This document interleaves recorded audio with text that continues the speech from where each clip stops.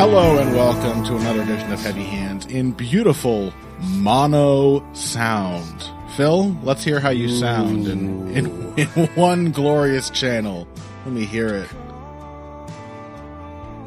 I am here, and you're hearing me from only one speaker. Why do I love giving you, like, completely terrible prompts, Phil? I'm like, hey, Phil. Because you're a fucking monster? Hey, Phil, say something funny. Yeah. As I sit here burning my Friday night on an early, recording an early show for you, you forced me into these mediocrities. I'm sorry. If you weren't doing this, Phil would be, I don't know, reading a Star Trek novelization or something on Friday night. Something cool. I mean, I'm sure it would be, I'm a Star Wars person. Oh. Are you really? I'm not really. I was when I was younger. Yeah. Everyone was when they were younger. And we all grew up and started watching cool things like MMA. Yeah. On that note, what a card. This is I would say a Phantom Menace level UFC card. I mean, to be fair, when we were looking back on this, researching it, like, we did briefly run into the Clark versus Smith card, which for me at least made me appreciate that. Yes. Whilst this is bad, it is not the worst. It's not close to that bad. I was looking up, researching Miguel Baeza, one of the fighters we'll be talking about. He's taking on the Pons, Santiago Ponzinibbio on this main card. And, I thought, I want to watch his fight with Takashi Sato. Which card was that from? Smith versus Clark. Did you remember that had happened when I brought it up, Phil? I mean, I definitely remembered it was a fight. It was really silly. It struck me like it must have been the feeling people with horrible repressed memories experience when, like, they smell a certain smell and it just triggers that event they haven't thought about in 20 years. Like, I'm sure I watched it. I don't remember anything about it. And having to remember it was very unnerving. So no, this is not that bad. But it's also not very good. Augusto Sakai, Jairzinho Rozenstruik is our main event. If I have, for some reason, avoided talking about it already. I don't know. I get strong classic bad heavyweight main event vibes from this. Frankly, I've said this several times in other places. The co-main event, Walt Harris versus Marcin Tybura, I'd much rather see that as a main event. That seems like a way more compelling fight. Honestly, so does... Oh, it's gone. There used to be an Alir Latifi fight here, too. Yeah, this card's been savaged. But also, you don't have to do... Oh, it is. Boza versus Latifi. But you don't have to do a heavyweight main event, guys. You really don't. You could have made, well... I mean, it would have to be the Pons Baeza. Yeah. And that one doesn't really feel all that worthy either. It's that kind of card, folks. What are we going to be talking about, Phil? Let's see. Rozenstruik versus Sakai, the main event. We like the Pons versus Baeza, of course. I think we may also discuss Yusuf Zalal versus Sean Woodson. That's probably my favorite fight on the card. I like Yusuf Zalal's... Is it still on it?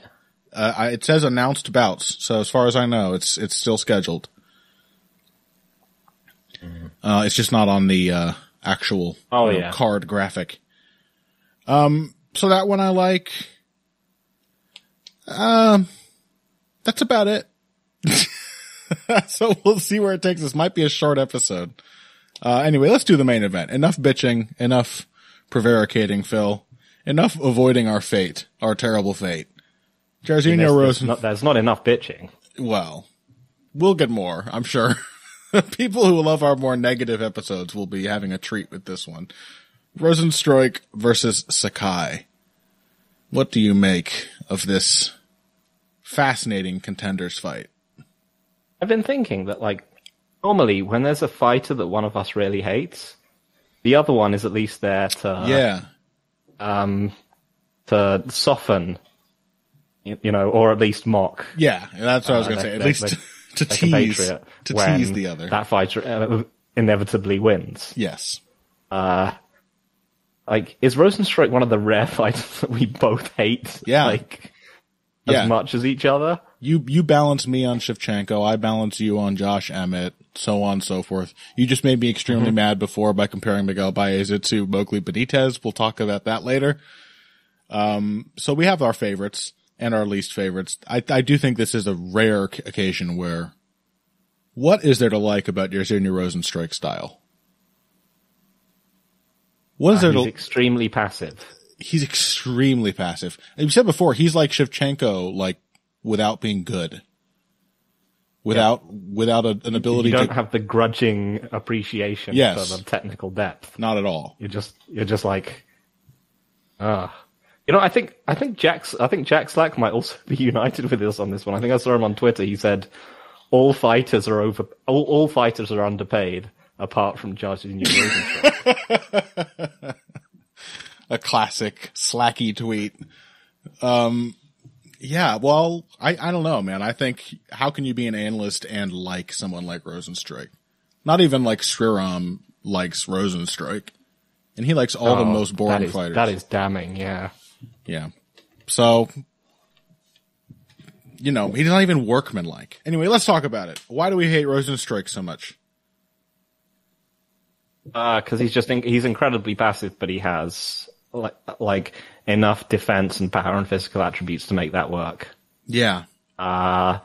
He's like, there's many people you can compare him to. It's like Derek Lewis. If Derek Lewis wasn't fun in the slightest, like there was no personality or like entertainment to anything Derek Lewis did. Yeah. He just went through his fight steadily losing and then occasionally knocked someone out with a random punch. Yeah. Yeah. And go on. I think we both kind of still like Augusto Sakai. Yes. Because he is someone who is workmanlike and who has built a game that has made sense in its own way. Yeah. He's a classic sort of Sriram fighter, since we mentioned Sriram. He's unremarkable, but he's doing a good job. Yeah. He tries to feint. He tries to throw in combination. He tries to fight at a pace that he can keep and sometimes fails, but he's decent in the clinch. He's not particularly good as a wrestler, but he's sort of fine there for heavyweight standards. Mm-hmm. He is trying. He is doing his best. And I kind of find myself thinking that this might be one of the styles of fighter that is in fact the most primed to lose to Jairzinho Rozenstruik. I think there's a chance. Please explain.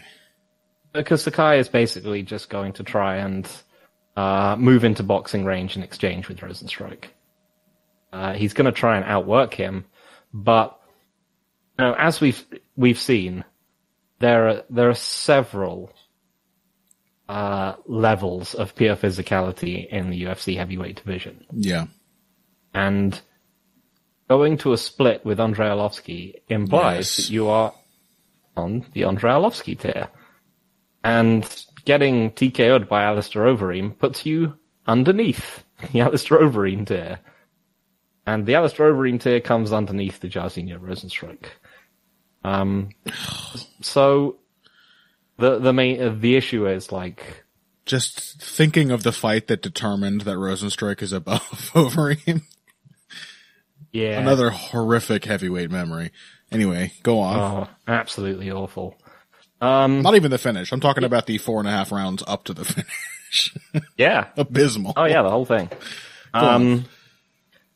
Sakai's going to be trying to force Rozenstruik into his win position is basically pushing people up into the cage and landing combinations on them, and Rozenstruik's is basically being pushed into the cage and counterpunching people harder than they hit him. Yes, and he can do that. And Sakai doesn't really seem to have any places that he can be safe. With Overeem, it was mostly in the wrestling. And with Garn, it was obviously just from distance because, Rozenstruik was just going to stare at Garn whilst he got kicked. But how does Sakai stay safe? I just can't see it, and it makes me sad. Yeah. Yeah, I almost made the mistake, I think, I think you're very much on the ball, Phil. I almost made the mistake of thinking that because Sakai went to split decisions with the two other counterpunchers he's faced in the UFC, them being the aforementioned Andrei Arlovsky and Blagoy Ivanov, another heavyweight I really like, actually. Mm-hmm. I thought, maybe that's a good sign. He's actually winning. They're close fights. They're split decisions. I know and then Rozenstruik is going to draw a split style fight out of so many different heavyweights, but he won them. But I don't know. Watching it, I think, this is the worst thing about Rozenstruik is that he is physically adept enough to make his atrocious style functional. Mm-hmm. He's really fast and really powerful. Just look at, for MMA math, just look at their different fights against Andrei Arlovsky. Right, exactly. He wiped him out instantaneously in one exchange. Yeah. And Sakai, he had the quick knockout against Tabora, but he just doesn't really do that. That's a very uncommon type of finish for him to score. It's usually attritive, again, workmanlike, and he's not fast. And he was like several steps lower than Andrei Arlovsky in terms of pure speed. It was really just like his approach to fighting was a little more sensible, I think, that earned him the split. But even then, it was a split and a deserved one. It was a very close fight. And I just watch him like plodding into range, pumping out that jab and just getting cracked with a huge right hook.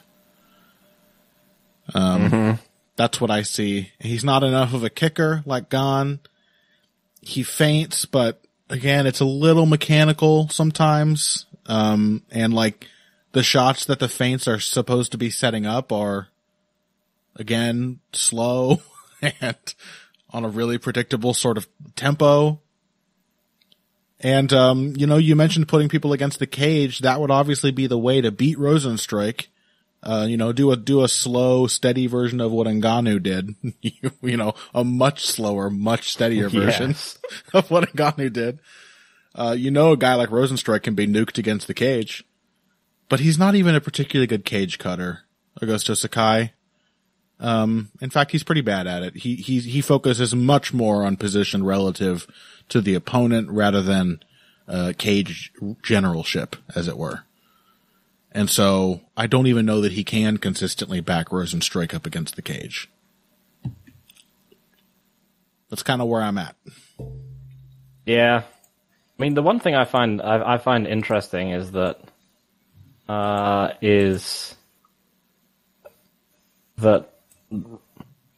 Rozenstruik, when he backs up, Sakai does tend to close into the clinch a lot when he strikes. Mm-hmm. And obviously, I expect Rozenstruik to just be physically more powerful than him. But I'm interested to see if Sakai can just, rather than particularly using his entries to set up strikes, whether he can just clash into the clinch and just dirty box and work from there. This is one of those weird fights where I'm actually rooting for it to be an ugly slog, because I think that's how Sakai wins it. I think a UFC-friendly highlight reel is how Rozenstruik wins it. But unfortunately, I think that's probably what's going to happen and probably why they booked it. You don't think Jairzinho Rozenstruik can win a slog, Phil? I mean, he can. He's done it before. Honestly, it being Rozenstruik, you'll probably get the worst of both worlds. You'll probably get a 5-round slog punctuated at the very end by a highlight reel knockout. Yeah, it is exactly the kind of thing he would like to do to us. He was put on this earth to test us, and he's very good at it. I guess the only other thing to mention is, this is the opportunity for Sakai, who may be trying to mix things up because he just got, he got slept in his last fight, didn't he? Yeah. Overeem. Yeah, I mean, it was a really brutal fight where he just steadily gave up more and more ground and pound to Overeem before he got right, finished. And so specifically the kind of fight, just getting ground into a paste, where he might have invested in his wrestling. That would be a very good idea here against Rozenstruik. Rozenstruik is basically a non-entity on the ground. Anyone who takes him down, like whenever Overeem took him down, he doesn't have the greatest takedown defense in the world, honestly. He can get out positioned in the cage. He gives up underhooks. He really, really relies on his athleticism in that department in particular. And, when he does go down, he just kind of lays flat in his back and does literally nothing. Even by heavyweight standards, he's pretty poor on the ground. So, maybe if Sakai comes in having bolstered that aspect of his game, then they get the whole crashing into clinches element could really, really work to his favor. As it is, I don't really see him winning a fight just grinding Rozenstruik against the cage. Like, even in that kind of engagement, you're still going to have to break, and then Rozenstruik's going to try to hit you. And he's still stronger, I think, in the clinch, Rozenstruik, and I can see his stockiness working to his advantage. I don't know. I don't see that being a very reliable path to victory for Sakai unless he has upped his takedown ability, which, as you said at the start of the show, has not been that impressive in the past. The other thing is that,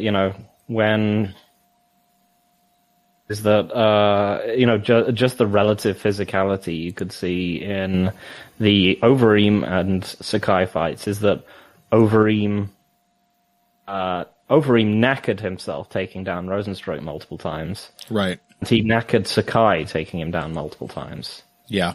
Because, just the physicality just makes any potential path to, a victory very tough for Sakai, I think. I think this one seems less competitive the more I look at it. Yeah. And again, I think that's why they booked it. Why do you think that? Do they want? Because they just they like heavyweights who knock people out, and they never pay any attention to anything else that they do. God, I guess all they care about is like the 10 seconds that gets on ESPN. Huh? I mean, think about how many main event slots and how much money they have paid Andrei Arlovski in comparison to almost any other UFC fighter on the roster. Overeem too. I mean, up until very recently was in that category. Yeah. But I mean, Overeem at least has finished people. Well, true. How many people has Andrei Arlovski finished in recent memory? Yeah. I don't know. Let me actually look that up. Let's see. He got tapped. He won decision, no contest, decision. It had to have been Travis Brown. He got TKO'd. Yeah, Travis Brown was the last person he knocked out in May 2015. I love Arlovski, though. There's something I appreciate and respect about Andrei Arlovski. Oh, yeah. Still doing it. He used to be a way more exciting fighter than Rozenstruik. And now he has no choice. Rozenstruik could be anything he wanted to be. And this is what he has chosen. We're not mad, we're just disappointed. That's right. Jairzinho, we believed in you. Well, I didn't, actually, but your mother did. All right. That's it. We're both picking Rozenstruik, I think, with heavy hearts and heavy heads. I can feel myself drifting off already. I think it'll likely be a brutal fight either way. And not in the way we like. So, okay. Yeah, there's a solid chance that Sakai, wins the first round. Sure. Rozenstruik just doesn't do anything. Yeah. But against someone who just does nothing but give opportunities, I mean, what's he gonna do? He's gotta accidentally hit Sakai at some point. All right. Let's take a break then. We can finally put this one behind us. The rest of the card is significantly more interesting, which isn't saying a whole lot considering the main event we just discussed, but again, it could be Smith versus Clark. So let's count our blessings, and those blessings will be named Walt Harris versus Marcin Tybura. We might talk about Tanner Boser, Ilir Latifi, Ponzinibbio Baeza. I mean, we're not going to talk about all these, are we, Phil? Or are we going to run through them? Let's see what we get through. Okay. Well, you'll see what happens after this. Hey everybody, thanks for listening to this week's Heavy Hands. If you like what you hear, please consider pledging to support the podcast on Patreon. Patreon is basically continuous crowdfunding. You sign up to contribute a certain amount per month to help us with production costs and the like, and in return you get rewards ranging from a mention on the Heavy Hands website to a question or topic of your choice being discussed on the show. We have a lot more in the works to reward you for your help, and we appreciate every contribution. No amount is too small. Just head over to patreon.com and find how you can help out the only show dedicated to the finer points of face punching. Now let's get back to it. Welcome back to Heavy Hands, still in glorious mono audio. I'll try to have that sorted out by next week, folks. If things sound a little weird to you, just a recording issue. I didn't explain that earlier. Just pointed it out. Walt Harris versus Marcin Tybura, Phil. The co-main event. A fight I very much wish were the main event. I think a far more interesting dynamic at the very least. You have two clearly defined styles with their strengths and this being heavyweight, their oh so obvious flaws. Yeah, but from a booking perspective. Yeah. You can also see why, because not to spoil anything, but the main event, the basic dynamic is Big Punch Man probably going to win. Mm-hmm. I don't think that's the dynamic for this one. Big Punch Man may win. May win. He always may win. He always may win. I mean, Marcin Tybura, as we mentioned in segment 1, managed to make Augusto Sakai look like Big Punch Man. So there is always a chance. For a guy like Walt Harris. But yeah, I don't know. I just like this dynamic. This is like, stories are about conflict, Phil. And when I'm watching my stories, I want a good conflict. And this one, these two fighters have clearly opposite goals. It may not yield, as you kind of suggested, a particularly exciting fight. Especially if Walt Harris doesn't win. But I kind of like watching Marcin Tybura do his bizarre picking apart of exhausted, more powerful fighters. I certainly enjoyed watching him do it to Greg Hardy anyway. Yeah. That was very satisfying. This, of course, will not be nearly as satisfying if he gets the same kind of win, which if he does win, it seems like it'll look pretty similar to that. But Walt Harris, obviously a far more likable and sympathetic character than the heinous Greg Hardy. What do you make of it? Do you have a leaning which one way or the other? The one thing I was thinking is Marcin Tybura in his prime right now? Mm-hmm. 35. That sounds like a heavyweight prime. Yeah, he kind of seems to be. Mm-hmm. And all of those performances in that kind of 4-fight win streak have been reasonably impressive in one way or another. They're good wins, honestly. Yeah, I mean, some of those wins have honestly aged better than you might have expected. Mm-hmm. I mean, I didn't really think much of Sergey Spivak, but he's actually pretty decent. He is. And if I was expecting Tybura to be able to beat Ben Rothwell, don't know if it would have necessarily been in a super high pace war. Mm-hmm. Which is, because he's tended to sort of lose those fights before when he hasn't been able to get significant top position on people. Mm-hmm. He's just been stuck on the feet. But yeah, he also, made Greg Hardy look as bad as Greg Hardy is. Mm-hmm. Honestly, he made the best ever by far version of Greg Hardy look bad, which was significant. Mm-hmm. He put on a real veteran kind of performance there to beat Hardy. And Maxim Grishin, the second guy in his streak, also, I thought, now moved down to light heavyweight, I'm pretty sure. He had a great fight with Dustin Jacoby that I really enjoyed. I think that win has aged relatively well, too. I mean, it didn't even need to age well. Grishin came in with as a pretty credentialed heavyweight. So yeah, it's a good looking list of meaningful wins for Marcin Tybura. I think I agree. It does feel like the prime of a man's career. You know who I feel like he's kind of evolved into? Don't hate me because I'm comparing him to someone that you like. I will, but go on. He's kind of, I mean, not just for the physical resemblance. He really is looking more like Nicholas Dalby than ever in the way that he fights. Oh, yeah. No, I can see that. Yeah. Before he was very much, it's weird, they've kind of gone in opposite directions. Dalby has moved away from exchanging and leaned more into just being like a weird range kicker. Mm-hmm. And Tibura has moved like the other way. Yeah. Just like really leaning on his hands a lot more than he did. Not because he's any kind of puncher, but just because he's getting more used to exchanges and can stay busy and can, like, as I said, and can beat someone like Ben Rothwell. Yeah, honestly, the comfort he did show in exchanges, and it still took a few seconds getting there, a few seconds of getting bombed, against Greg Hardy, was, I think, like, by far the best he's ever looked in that range in his career. By far. Because he has historically been really, really uncomfortable in punching exchanges. He's got, you know, he went into that fight, he still had all the Marcin Tybura, like, ticks.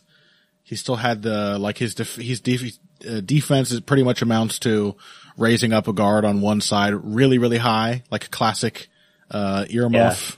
Answer the phone kind of blocking.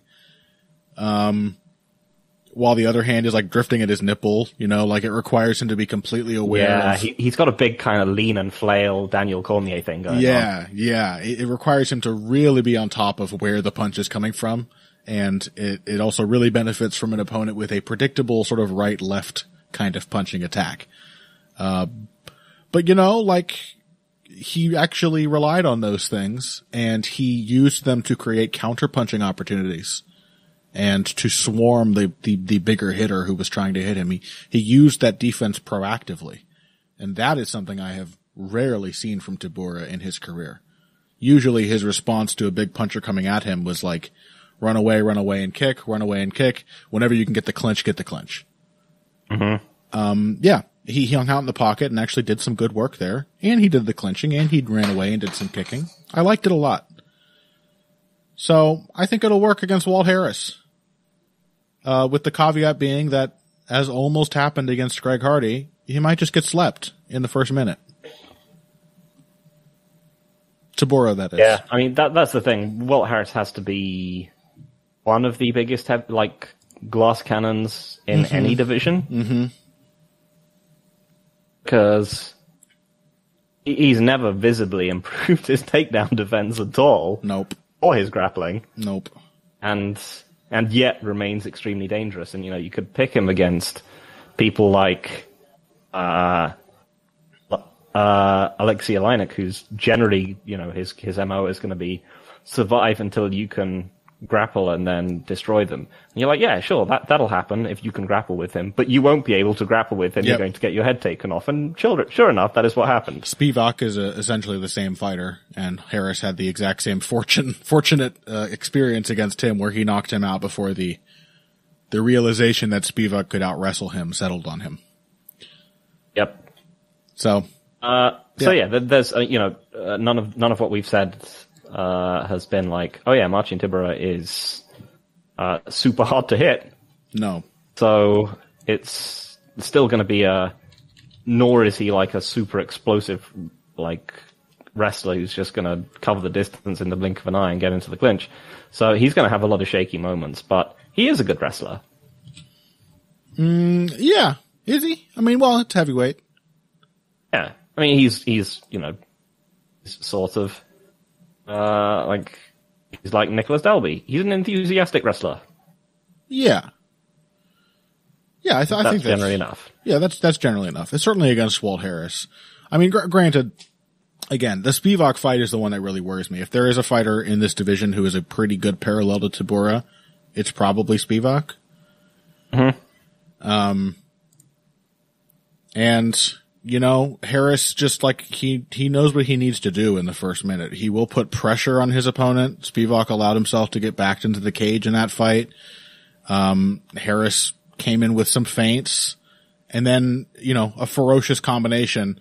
It doesn't really matter how good, Tybura's eyes might be, or how much improved his vision might be if he's, the other guy's hitting him really, really fast.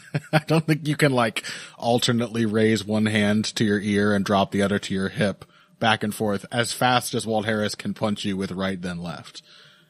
But yeah, I trust Tabora. I think he's got better footwork than Spivak by a good stretch. I think he will be very aware he needs to stay off the fence. And once Walt Harris kind of burns himself out after a minute and a half, the wrestling will become a factor as well. So yeah, it's a good one. Like I said, interesting dynamic. If Tabora wins, it could end up being a bit of a slog. But, honestly, like that is kind of the blessing of Walt Harris, is that he really is a glass cannon. Like, people don't tend to turn the fight around on him and then still have to drag him to the decision. You turn it around and he's out of there kind of quickly most of the time. So maybe even Tabora can do that. All right. What next? Roman.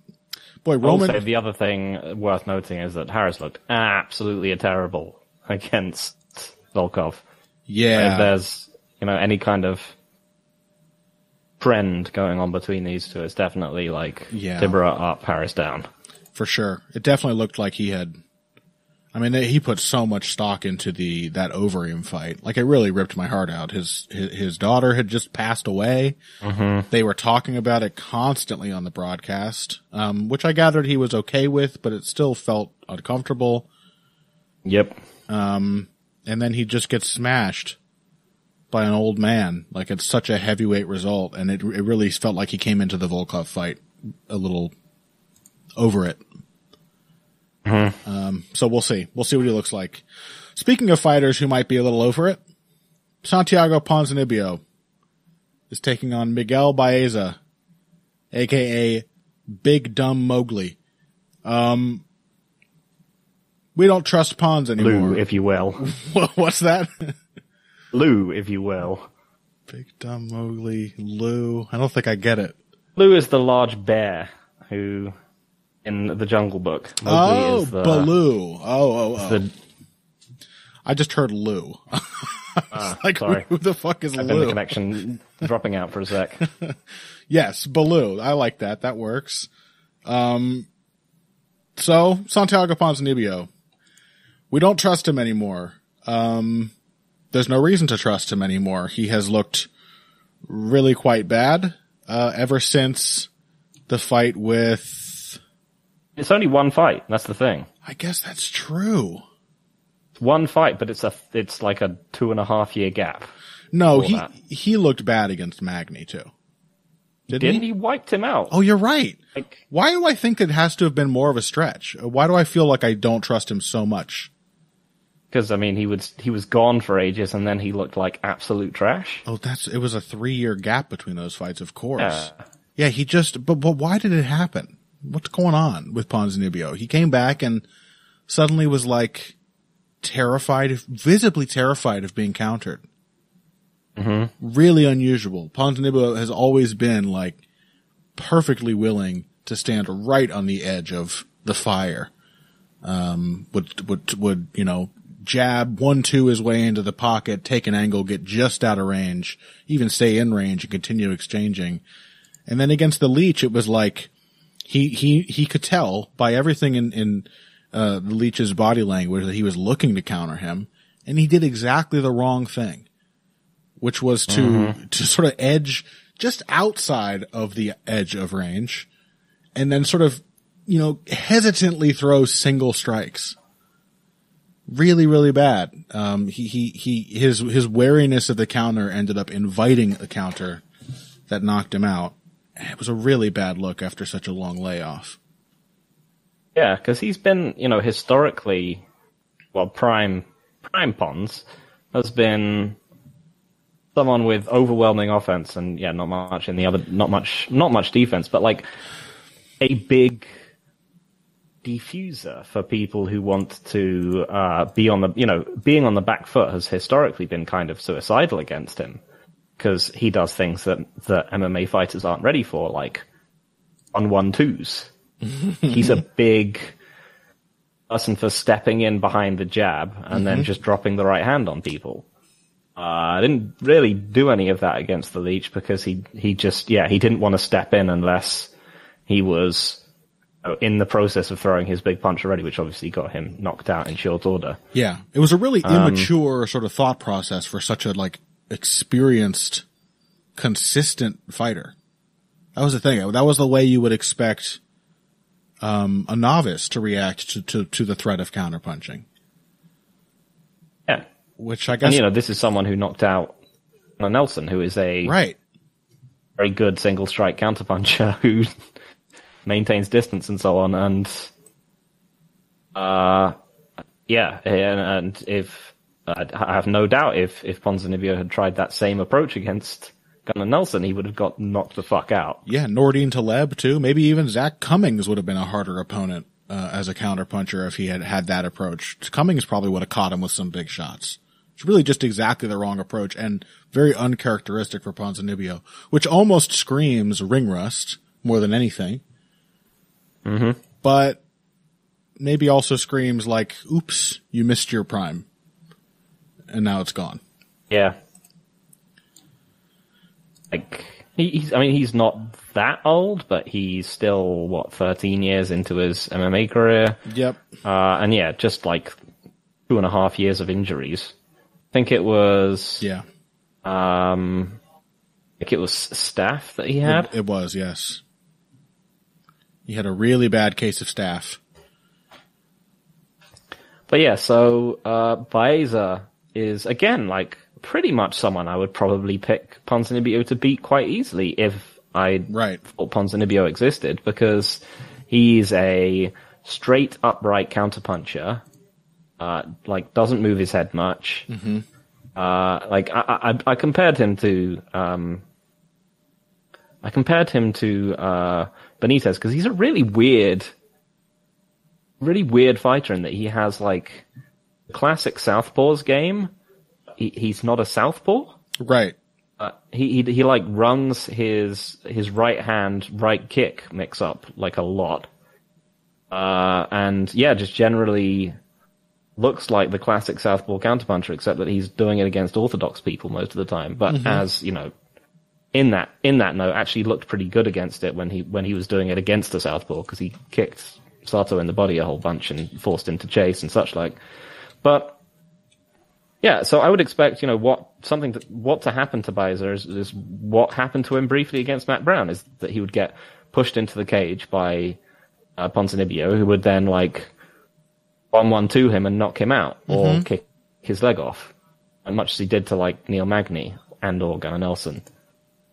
But I don't trust Ponzinibbio to do that anymore. Yeah, nor do I. So is it just I'm still hung up on this, Phil. Is it just the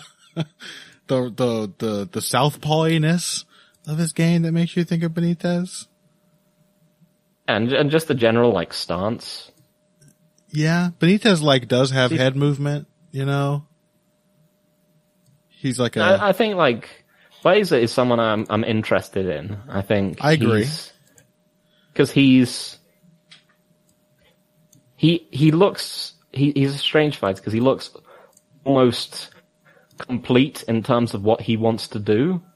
Doesn't seem to be trying much more in the cage, at least partially because he has a lot of success with it. But he's not very experienced. He's only 5 years into his MMA career. Mm-hmm. So he's one of those weird guys where like, rather than, like, he's clearly very talented, but rather than trying to load in tons of complexity from an early age, he's just sat on a relatively simple game plan and tried to develop it out. Or tried to make it as functional as possible as soon as possible. Right. I'm interested to see like what kind of direction he improves in. I suspect that he might just continue being basically the same guy. But he is already like pretty good. He is pretty good. He's got some athleticism working for him. He seems to have big power. I don't think he's not he's not particularly fast-handed. Honestly, I think it's more that he knows he has power and he loads up too much. I think he could look significantly faster with a little more experience under his belt if he just settles down and just, throws the punches out there. But he's pretty agile for a guy his size. He's not a particularly small welterweight. And certainly has, the recoverability. We saw that against Matt Brown. Maybe youth was to blame for him winning that fight, but he did absolutely, survive a really scary moment in the cage and come back to win. Yeah. And, he's not someone who's been wiping everyone out in one round, which, it does generally speak to someone who is figuring their opponents out a bit more. He's got 3 straight second round finishes in the UFC. So yeah, he's got some composure and some skill, and submitting Takashi Sato is not an easy thing to do. He's got decent skill everywhere, so it's interesting because, as I said, it's one of these strange situations where he's so functional already. I somewhat worry that he just won't build out. He'll just be like, well, I can just right hand and right kick and occasionally grapple with everyone. And that's the tough thing about this fight is that this is it seems like the perfect opportunity for him to not learn anything new. Yeah, it's very much dependent on what kind of Pons he gets. Yeah, right. If Pons comes back and it was ring rust, which I really hope it was, I would love to see just a few more, tail end of the prime Ponzinibbio fights. Then Baeza's going to have a really hard time. He counter kicks far too much for my liking. I'd never like when people get backed up into the cage and their first instinct is to throw a right low kick. It's just not a good idea. Not off the back foot like that. Certainly not when you're cornered. Ponzinibbio can absolutely strafe you with 1-2s if you try that kind of stuff. Ponzinibbio is a good feinter. He is good at moving around his opponent, off of feints and the initial steps. He could absolutely draw out that relatively predictable counter right hand. Predictable because it's almost all Baeza throws and it's not as fast as it could be. Like I said, Ponzinibbio could have a field day, forcing that out and then countering it. But I don't trust Ponzinibbio. I almost don't want to render a pick because it feels like, I just don't know how Santiago's going to look. But, based on that Li Jingliang fight, I'm going to take a flyer, I guess, and say Baeza. I really hope Ponzinibbio comes in looking even marginally refreshed, though. I think he would win if that were the case. Yeah. It's a strange one. And that would be the best outcome as well, because, again, Baeza would perhaps have to address that at the perfect point in his career where he can make a few dramatic changes. And I think it could be part of what makes him a really good fighter down the road. Yeah. I mean, I guess I'll take the Pons just on the case, just on the offshoot that he does actually turn up. Right. Because,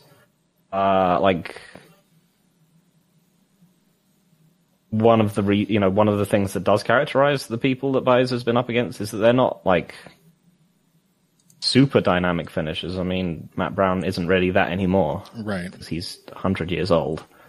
Yeah. And he still put him in trouble. So if Pons is there, and if he doesn't wipe Pons out and he gets some confidence going, he can, if Pons can back him into the cage the same way Matt Brown did, I do think he will probably knock him out. Do a classic. I'll take Pons to finish him just on a flyer, but yeah, I'm very, very concerned. Classic eye poke to right hand against the fence. You can do it. Oh yeah. You can do it, Pons. All right. Let's take a break then. That one is genuinely, I think, an interesting fight, if for somewhat tragic reasons. But yeah, an interesting fight, potentially a crossroads kind of fight, a passing of the torch. After this, we've got a couple other fights in the card that are not like that. Well, I don't know.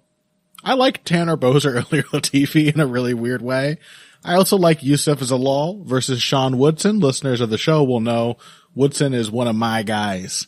If I'm Mark Maron, then Sean Woodson is my guy. And, I like Youssef Zalal as well. So we'll talk about those. Maybe something else. We'll see. Probably not after this. Financial support is fantastic, but there are other, even easier ways to support Heavy Hands. perhaps the best is by spreading the word. We know our fan base. You're all cool, popular people with serious social media presences. You're tastemakers and trendsetters. Okay, there are one or two of you that don't fit that description. You know who you are, but no matter what, you can always help us out by telling folks about the show. And you can also give us a positive rating and review on iTunes and Stitcher, things like that. We rely on word of mouth and positive feedback to grow and improve, so thank you very much for your time and your help. Now, back to the show. Welcome back to Heavy Hands. We are talking, are we talking heavyweights first, Phil, or are we talking Woodson Zalal? I think Woodson Zalal is a better fight. Let's talk about that. Yeah, let's go for it. Yep, don't know where this one is situated on the card as of yet. It's still under the announced about section on Wikipedia. It probably is updated somewhere else, and I just haven't looked, but that's fine. For this card, that'll do. I like this fight. It's a really interesting style clash. It is more importantly than that, because I'm an emotional creature and everything I do is based purely on how it makes me feel. I like both these guys. You know, Sean Woodson, of course. Sean Woodson is just really, really fucking good for his age and experience. He came into the UFC, I think 6-0, and fought Kyle Bochniak and basically did twice as good as Zabit Magomedsharipov did against Kyle Bochniak. And then he had to fight Julian Erosa, and that didn't work out. A classic sort of prospect loss. Too passive, too willing to let himself get put against the cage, or rather, not passive at all. He's a very high output fighter. It was really that positionally, he didn't realize how much he needed to push back against the pressure, or how much more active he needed to be with his footwork. He has a sort of style where he'll move and adjust constantly, but, not urgently, if that makes sense. Constant little small pivots and adjustment steps so that he's always in position to throw back. And normally I would say that's great. But, when you're fighting a guy who has the approach Julian Erosa brought to the table in that fight, intense pressure, high volume, blended with the wrestling, sometimes you need to just get out from in front of him. And that's the kind of stuff that Woodson is not necessarily very good at. Youssef Zalal, I've had a roller coaster experience with him as a UFC fighter. I didn't think he looked particularly good when he came to the UFC, and then he went on a 4-fight streak. None of these, are like particularly great wins, but they were still good performances. Zalal has a functional, professional sort of style. Outfighter with wrestling. He's like Enrique Barzola, sort of. An outfighter who does counter shots. And, he was making that work really well for a little while, and now he's lost 2 in a row. Woodson lost his last fight. It seems almost a little unfair, a little cruel, but it is, after all, combat sports, and I quite like this fight. What do you think, Phil? Yeah, it's a really weird one. Because everything that one guy has the advantage in, you can sort of, or at least every flaw that the one guy has, you can sort of counter it with one from the other one. Yeah. Like, Zalal has an obvious speed edge. Yep. Then, we saw in his last fight that he also just, he wants to be safe the whole time. Right. He's kind of the opposite of Woodson. Woodson always wants to hang in, you know, and defend himself in range so he can hit you back. Yeah. As you mentioned, like, Zalal's a phase shifter. Mm-hmm. And you can see that obviously troubling Woodson. Mm-hmm. But, can he just maintain the pace that he needs? Right. I don't know. I mean, I feel like, and, you know, Woodson basically, I would generally look on Zalal as being kind of the more fragile fighter, Mm-hmm. but Julian Erosa is not really someone I would classify as like a finisher. No. And granted, it was an uncharacteristically violent, determined Julian Erosa, I think, in that fight. I think Julian Erosa was like, I am not going to be fucking John Alessio. I'm not going to keep getting UFC shots and never win one of them. Here's a 6-0 guy. I have 28 fights on my record or whatever it is. I have to beat him. I think it was an unusually determined Julian Erosa, which is saying something because the guy does always bring it to a degree. But he was out for blood that night. But yeah, I mean, I think in general my thoughts are that Zalal, he wants to be a slickster. That's what the impression I get watching him. That he wants to be like, he wants to fight perfectly, land shots from the outside and be safe, and then just take people down and be safe. And he wants to be like slick as he's fighting. Right. And he's gonna be having that kind of fight, you know, one where he's either all the way in or all the way out. His problem with being all the way out is that Sean Woodson is a giant freak-looking person. Yeah. Who can just box him up from that range. And his, you know, being all the way in, Kyle Bogniak's pretty good at that. Mm-hmm. And he didn't get much done against Sean Woodson at all. Mm-hmm. So I do favor Woodson. Unless Zalal can, you know, I think Zalal is going to have to, because he is someone who is willing to attack the body, but like not in any kind of sustained way. And I think that Sung Woo Choi fight was kind of damning, to be honest. Yeah, because he was clearly sort of forced into a losing pattern, right, and couldn't really find a way out of it. Yeah, it wasn't exactly encouraging. I don't consider Woodson's loss to be as discouraging as something like that. Woodson's loss is like, oh, this has to happen at some point. It was a prospect loss, including the, you know, surprising submission finish that I think it was a Darce that was locked on standing. Yeah, something like that. Yeah. It was a super cool fight. It was an amazing fight. Fantastic. And if you haven't watched it, absolutely go and watch it right now. It really is a banger. Yeah, I don't know. I think the thing for me is I'm curious about how like directionality works in this matchup, because Zalal's, I think you're totally right. Zalal is he's a safety first fighter. And I don't even mean that in a bad way. He's not even a boring fighter. No. He's just, his goal is to, doing things correctly for him means not giving your opponent chances, unduly. And Sean Woodson is totally the opposite of that. He's a different kind of slickster. He also wants to be slick, but, he will invite you to test his slickness. He is not trying to outmaneuver you. And so I wonder if what that attitude, means in a fight where, I mean, what we're looking at here is a matchup with two guys who are generally on the back foot. Not really because they're like pure counterpunchers per se, but they're more, I don't know, I guess Woodson is, but he's a high output counterpuncher. And Zalal is, really a classic outfighter type. Woodson does apparently have a very extensive, amateur boxing and smoker match. You can see that. That guy has done boxing for sure.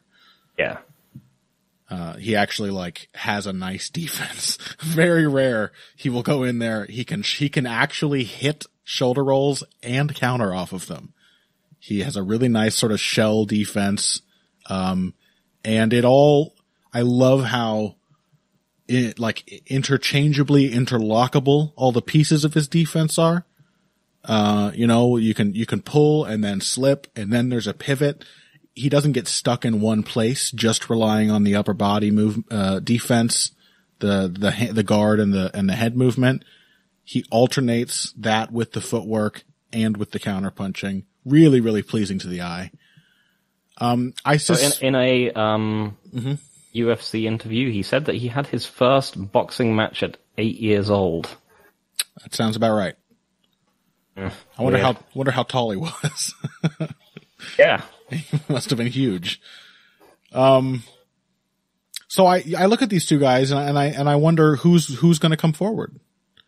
I think based on what you're saying, I kind of suspect Zalal because he doesn't want to expose himself to risk, and Woodson has massive reach. And walking in on that has got to feel very risky. Although, sort of in a counterintuitive way, it might be the safest thing to do. Just get in there and try to wrestle Woodson. But also, Woodson really does let his opponents bring the fight to him most of the time. That's the kind of fight he enjoys. So, I'm not sure.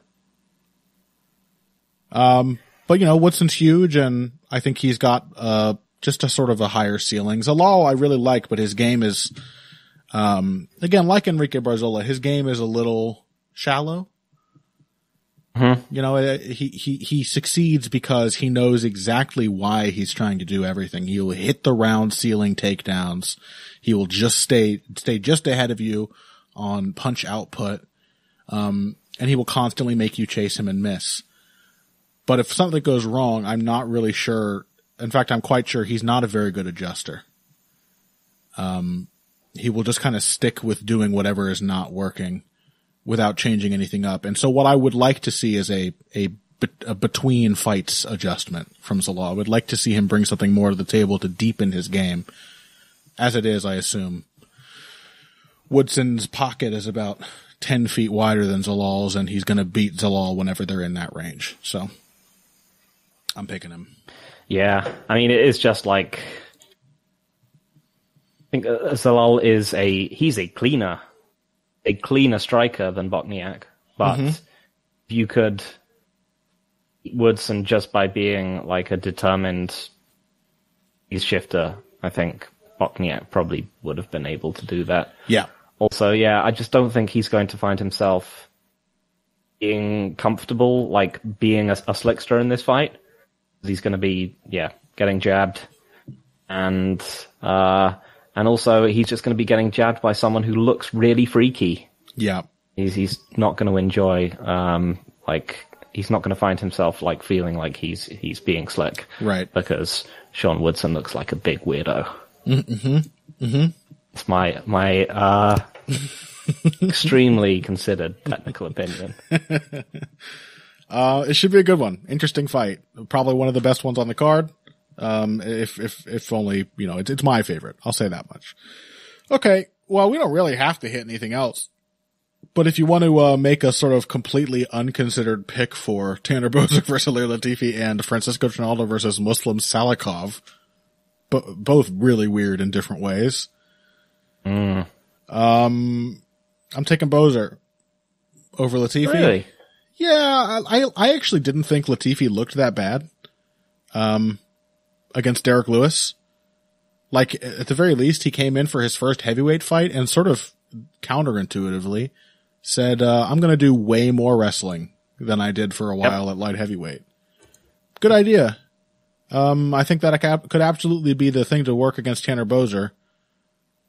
Except that Tanner Boser is, like, fast and agile. He's not Derek Lewis. So, like, I still think Latifi there's a hitch in the process of getting to the takedowns that he's literally never figured out. I mean, Phil, you and I, with Zane, just watched Latifi versus Tony Lopez. And he's, like, pretty much the same guy. He doesn't cringe quite as much when fighting, but he really hasn't gotten that much more comfortable in any phase of the game that isn't wrestling. And he also hasn't really gotten more comfortable in wrestling after the 4-minute mark. So, I'm taking Boser. You disagree? Like a 3-round fight. No, I think I'm going to take Latifi. Yeah, that's true. I think this was one of the things I was worried about with Boser when people were sort of marginally excited with him when he came to the UFC, is that he's just the kind of guy that you get. Looks like he's a functional functional fighter with a well thought out game, like Sakai, or like at light heavyweight Omielanchuk. And you realize, he has to be that guy because he's just, physically not up to par. And they always kind of get exposed. And he did sort of get exposed by old Andrei Arlovsky. It's true. And Ilir Latifi was shockingly close to winning that fight against Derek Lewis. Yeah. Fighting fighting the fight which Curtis Blades got knocked out trying. True. He did it with more confidence, or at least to just charge Bowser and get like at least 2 rounds worth of takedowns, if not getting the like classic Latifi giant right hand because they become scared of the takedown, or weird choke because they try and get up from the takedown. Probably his 2 classic finishes. Yeah, I'll take Latifi. Yeah, that makes sense. I love the way Latifi submits people, by the way. Oh yeah. There's something very like, it's just very satisfying just watching a huge blocky muscle man choke people. Yeah. It's like watching a guy like open a tin can with his hands or something. It's yeah, there's a big kind of turn of the century strongman vibe to it. So roll up. What you're saying is Latifi is going to toss Tanner Bowser around like a sort of large triangular weight. Yeah. Okay. What about Trinaldo Salikov? Just a quick explanation and pick. Weird fight. Trinaldo is going to out wrestle him. That would be really funny. I know, I'm totally going to pick it. Really? Yeah. I guess. He did get out wrestled by Alex Garcia. And has just basically been fed strikers since then. Is Trinaldo really that good of a wrestler? Who's the last person He's alright. Who's the last person he out wrestled? Like Paul Felder. I guess. You're right. Maybe it's too much to expect lightweights to out wrestle welterweights. Maybe he'll just get sucked into another boring striking match like ZDS did. That's the thing. I feel that Salikov knocks people out when they try to have a boring striking match with him. Well, I guess, as you just said, ZDS survived and won, but it's also like just as likely that. Yeah. Okay. I don't know. I don't really have a strong feeling, actually. I shouldn't have even brought it up. I'm going to pick Trinaldo because I like him more. And maybe I'm going to do it too. Maybe he'll do the wrestling. It'll be funny. Okay. Well, that's it for this week's Heavy Hands. Certainly our most serious and earnest discussion of MMA yet. But never fear, folks. Because after this card, we have like an actual good one, right? Right? Please tell me I'm not wrong. Yes, it is a good one. It's the pay-per-view. It's got, Adesanya versus Vettori 2. Not necessarily the, middleweight fight I was craving, but, fine. I'll take it. Davison Figueiredo versus Brandon Moreno 2. Exactly the flyweight fight I was craving. Leon Edwards versus Nate Diaz. Weird, but fine. Whatever. It's got a lot of stuff happening on it. And I'll say this much, folks. You look at the Wikipedia page for this card, it's blue all the way down. That's really one of the laziest but most reliable indications of card quality. So, we'll be back next week. From Faraz Ziam and Luigi Vendramini. Well, they had to have that one. That really fills it up. Yeah, I mean, those guys are going to be lighting the world on fire anytime soon. That rounds the whole card out. So we'll be talking to you about that next week. Looking forward to that one. Thank you all very much for listening. Just before we go, make sure you find Phil on the Twitter. He's at Evil Greg Jackson. Find me. I'm at Boxing Bush. And check out our Patreon. Hopefully by now there will have been uploaded the Hagler commentary episode. So go look at that and enjoy it. And that's it. Thanks for listening, guys. If you came here today for the Finer Points of Face Punch, you came to the right place. This has been Heavy Hands in mono.